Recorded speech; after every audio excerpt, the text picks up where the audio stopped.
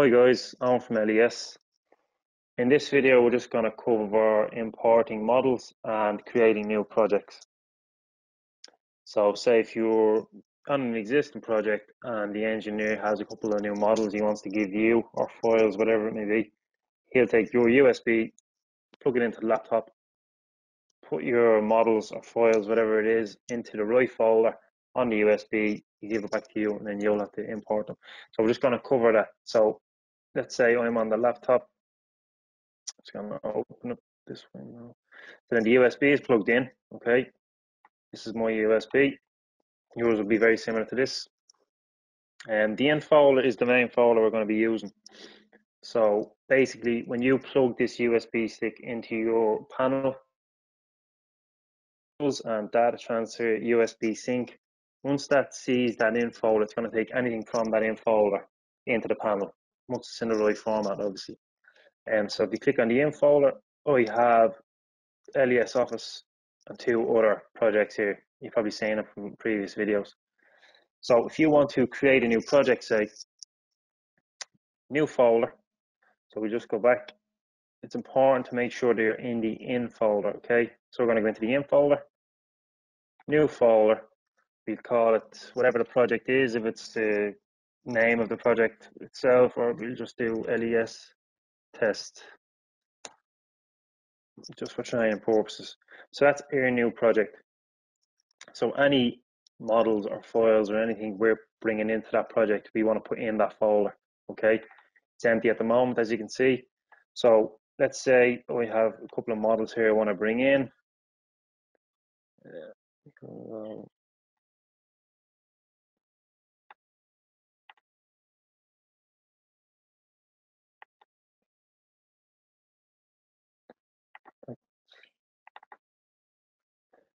Okay, so I'm gonna bring in this road test. Okay, so we have an XML here. I'm just gonna copy and paste that in. So we go back down to in folder. LES test is a project. I'm just gonna paste that model in. So that's my XML docket has gone in there. And then we'll go back into documents. There's a DXF there as well I want to bring in. And this. Okay, so copy and paste this. Copy down again. This is your USB. In folder. LES test. Let me drop that DXF in there. So they're the two files I'm going to be bringing in. So you just go back a second. This global file. So this is basically has all my coordinate systems that I want to use, that I'm probably going to need to use. So you see I have ITM and ITM 15, and I'm pretty sure there's 1970, Republic of Ireland 1975. Yeah. So basically, they're the coordinate systems that I'll be using. Predefined, when you go into the settings and the localization on the panel, when you go into predefined, you select Ireland. That's where they'll be. Any of those .lok files, the localization files that we brought in should be there. Okay. Or you can just put them in if you're using ITM 15. Just put it in with every project that you need. If you could be working on ITM in a different project, or you could be working on 1975 in a different project, you can just put them in with the folder, the project folder, and it'll take them in. Okay, so we have 4 projects at the moment, not taking into account that global folder. That won't come in as a project. So I've already had these 3 in. This LES test is going to be a new one. So imagine you take your USB out, go to your panel then of your machine. Okay, so I'm going to have to plug in my USB into the panel. Go to Tools, Data Transfer. Actually, just before we do that, I'll show you. So we go to Project. So I've only 3 projects there at the moment. LES Office, Mungra, and M5, okay? So Tools, Data Transfer, USB Sync. So that's just the progress bar. That's going to show you what you're bringing in and what you've taken out as well. So when you sync the USB, it's going to, anything that's already on the panel, it's going to back up onto the USB every time you sync. And anything new on the USB, it's going to bring it into the panel. So just, there's no harm in looking at what's actually brought in before you press OK. This, it's a bit slower on the simulator. It wouldn't take this long on the, well, depending on the file size, it wouldn't take this long on the panel. But yeah, so we'll just show you what I mean, but there's no harm in looking at what's actually been brought in and what's taken out and what's happened to it in the process. So we look here, the file project already exists. Override if you want. So see these bits of text here, you want to be reading them. So you can see LES test, that's the new project. It's copying that, okay. It's converting LES by the road model test, which is the DXF. Hasn't converted that to anything, that's okay. So the XML you can see here, okay, converting road model test LES XML, and now it's after converting that into, there's a geo, so in that XML file there was a .geo file, there was a .trm file, and then there was 4, see the untiled underscore 01 L3D, so they're road line models. So in that XML there was these 6 different files, so it's after bringing them all in, okay, so we should be able to find them. And it's also brought in the separate DXF that we brought in, okay, so there's no harm in reading through this. So you can see copying USB global folder, global on 3D, that's what's taken in from the USB, and copying from iCON 3D to USB. So this is what the USB is taken off the panel. There's no harm in just reading through that. So that's that done.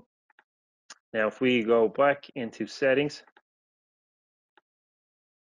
so project, I'm still on LES Office, that's what I was using. Say if I change in a new project, select it, now you see this new project has come in, LES test.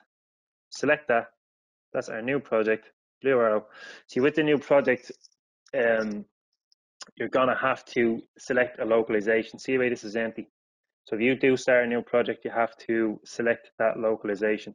So again, touching on this, this is all alphabetical. So anytime you go into that, it's gonna come up Australia. It doesn't mean that you're using the Australian grid. So you just scroll down to Ireland and ITM rep 15, and then that's the geoid we're using. Select OK, that's fine.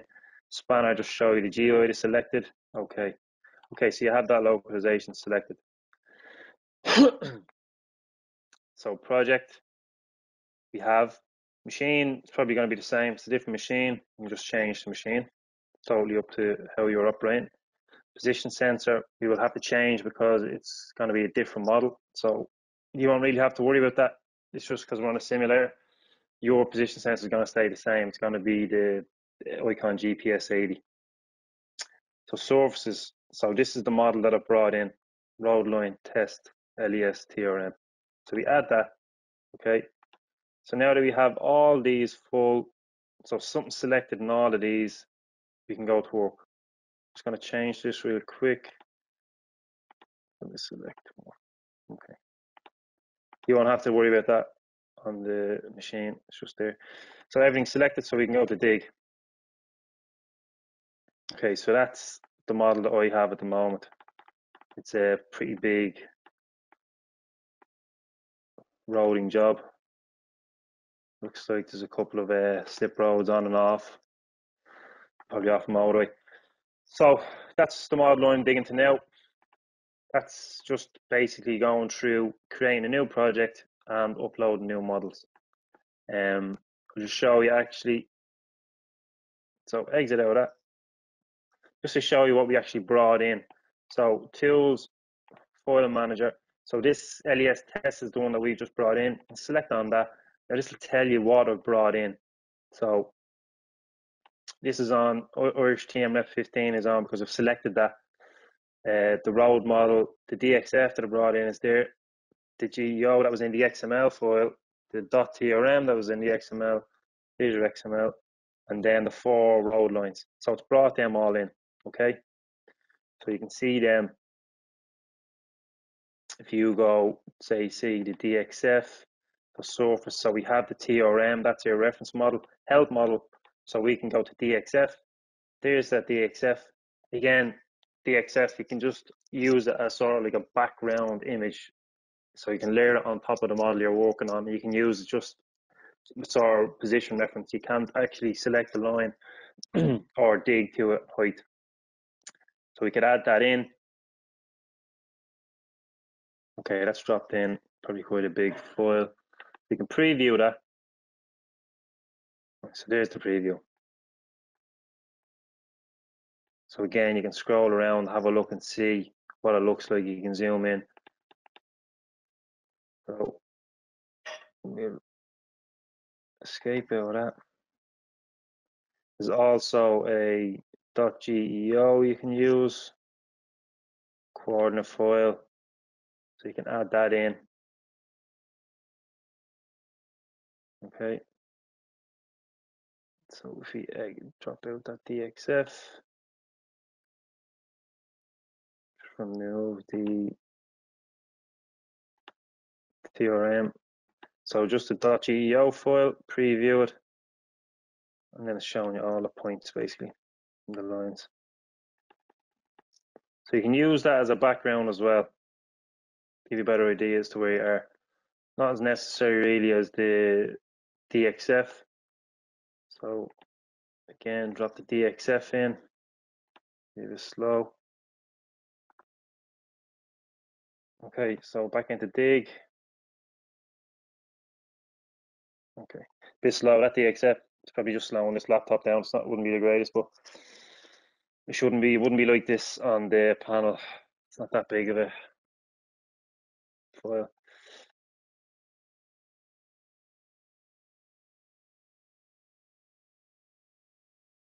Okay.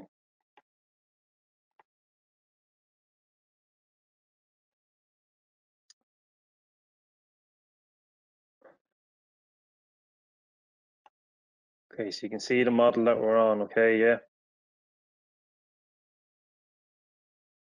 And just to show you real quick that it did bring in the road lines as well. If we wanted to use one of those road lines as a guideline, that's the 4 of them brought in. Okay, we're going to be covering that a different video just to show you that was brought in. That's the 4 road lines, and then the .geo, we can select it here. There you go, and then we can pick a polyline off that if you want to use as a guideline. But just wanted to show you, and again, the purpose of the DXF, I'll show you real quick, is that I can turn off those triangles on the model,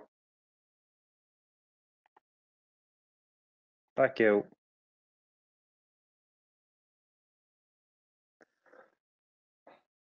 So that's my DXF there. Okay, just the lines. I'm still getting my cut and fill values because I'm still digging to the .trm, the digital terrain model. I just have the triangles turned off so you can more or less see what line you're on. We're still digging to the 3D sources. You just can't see them. Okay, so basically that's it, guys. So creating a new project and importing models. Okay, cheers.